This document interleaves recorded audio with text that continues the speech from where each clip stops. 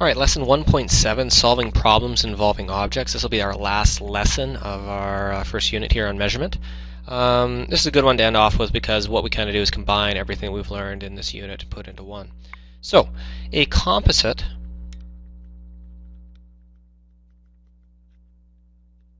object comprises two or more distinct shapes. To determine the volume of a composite object, identify the distinct objects that it has. So for instance, like the one that we have right down here, that's an example of a hemisphere and a cylinder. So if you wanted to calculate the volume, you'd calculate the volume of each object, then add the volumes together, and then you'd simply have it all. When we deal with surface area, that's the one that's going to be a little bit more daunting. So this first example anyways involves volume. Determine the volume of this composite object to the nearest tenth of a cubic centimeter. Simple. So what I'll do here is I will just break it down. We'll have the volume, and then I like to use a little subscript. You can write a cylinder, draw a little picture of it if you like.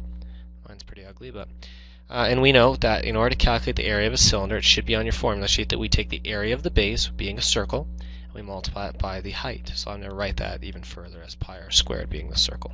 So let's deal with this. I have my pi, my radius they tell me is 18, and my height is 32. Not too shabby. Let's get the calculator out. Take our pi, multiply it by 18 squared, and then times it by 32. Right, and we find out that we have a volume of 32,572.03263. I'm going to use a lot of decimals here just to make sure that I don't round too early. Now, the volume of the hemisphere. I'll kind of try and draw. That's a decent hemisphere. Anyways, volume of a hemisphere. Well, the volume of a sphere was 4/3 pi r cubed, and then if we divide it in half, we would just go like 2. And you can even simplify that if you like. You can write this as 2/3 pi r squared. Essentially what we do is we just divide that portion in half, so the 4 gets divided in half to give you a 2. Okay. So now let's substitute in my radius being 18. So, whoops, on my calculator we'll have 2/3 times the pi times the 18 raised to the power of 3. And we get 12,214.51224. Now, to get the volume total, all we have to do is we have to take these two amounts right here and add them together. And when you add them together, since they're asking to the nearest tenth, you get 44,786.5 centimeters. Since we're dealing with volume, of course, it should be cubed. That would be our final answer, just like that. Okay. Now, let's kick it up a notch. Now we're dealing with surface area. Now, at first you might think, well, it's not too bad. You have a pyramid here, and then you have a cube. Well, where it becomes a little bit difficult, and maybe not even difficult, but you just got to think anyways, is that if you notice that the bottom of the pyramid is no longer there, and also the top of that cube is no longer there. So you got to take that into account. All right. So let's start out with the surface area of the cube. Now, of course, we didn't review this yet, but it's something that I'm kind of expecting you to know. For instance, the front side here is just side squared or length times width. Well, let's see how many of those sides we have. We have 4 around the lateral area and 1 on the bottom. Normally it'd be 6, but we don't have that top one. So I'm going to write this as 5s squared. And the dimensions here, of course, are also 5. So we really have 5 times 5 times 5, which is 125 meters squared. Remember, dealing with surface area. So retain that answer. Make sure you remember that one. So we've dealt with the lateral portion of the cube and the bottom. Now we have to deal with the surface area of the pyramid. All right. Well, if you recall, we have, or taking a look here, you have 4 triangles. Well, they tell you that the base is 5, the height of this one is 4, so the area of a triangle is 1/2 base times height, but in this situation we have 4 of them, so I'm going to put a 4 in front. And you can simplify the 4 and the 1/2, that gives you 2. So we really have just 2 BH. So your base being 5 and your height being 4, 5 times the 4 is 20 times 2 gives you 40 meters squared. Then your final surface area total, you just add those two together and you get 165 meters squared. So those are your two answers that you basically bring into here. And this gives us our final solution. Okay? Move to the next page. One last example. Alright, example 3. I like this example because, again, we're looking for the surface area of a composite object. It's a little bit more difficult. If you look here, we have a triangular prism where we do not need the bottom of that part or the top of the rectangular prism.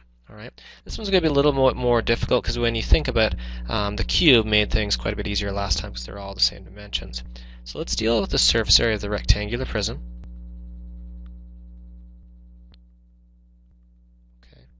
And one thing before you get started here, since it's a tool shed and real life problem like this, we're going to assume that we don't need to worry about the surface area of the bottom. Okay, so I'm not going to deal with the bottom, this 4x6 that's on the bottom. I'm just going to deal with the 4 sides that go around. So I'm going to label this side as being A and that side as being B. So of course we have 2 side A's, so I'm just going to write that 2 side A's, and then we also have 2 side B's. Okay, so I would encourage you to do that. Just write down. It keeps your head straight about what's going on and also lets me know that you know what you're doing. So side A, it has dimensions 4 by 5. And side B has dimensions, let's see, 6 by 5. Okay. So we have 4 times 5 is 20, times 2 is 40, plus 30 and 60. That gives me 100, and I think we're dealing with feet. Yep, feet squared. So let's keep that answer in mind. Now, we got to deal with the surface area of the triangular prism. So, when you deal with these, a good idea is just to identify what shapes you have. You have 2 triangles. So, let's deal with those 2 triangles.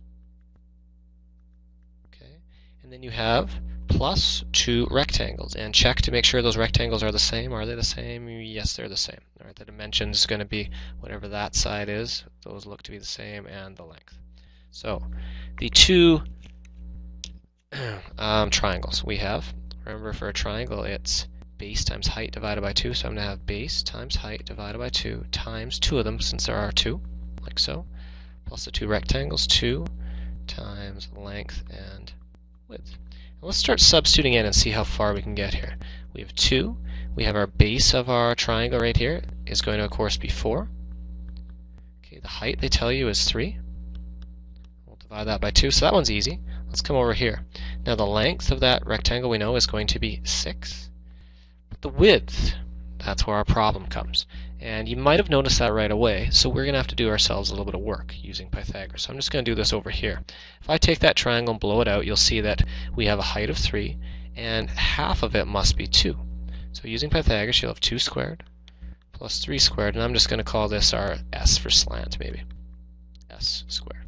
2 squared is 4, plus 9 gives you 13 is equal to S squared, or S is equal to the square root of 13. So I'm going to take that answer and put it right inside right there just so you can see where that one came from. Okay, change back to red here. Let's finish this guy off. Those 2's well cancel, so we have 12 plus 2 times 6 is 12, so this will be 12 root 13. Now I'll put all that into my calculator. Oops. 12 plus 12 root 13 is equal to 55.2 666. Alright. Now, in order to get the surface area total, you're going to add those 2 yellow guys that I highlighted. I'll just zoom out just so you can see what they were.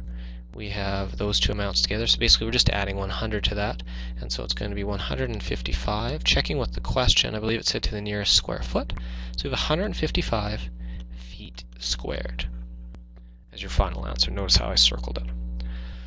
Alright, so the volume one's very basic. You just add each individual one together. The surface area, though, what you need to identify first is what shapes you have, and then look, is there any sides that are no longer there? For instance, up here we saw that the bottom of the triangular prism was no longer there, and the top of the rectangular prism was no longer there. Okay, that concludes this lesson.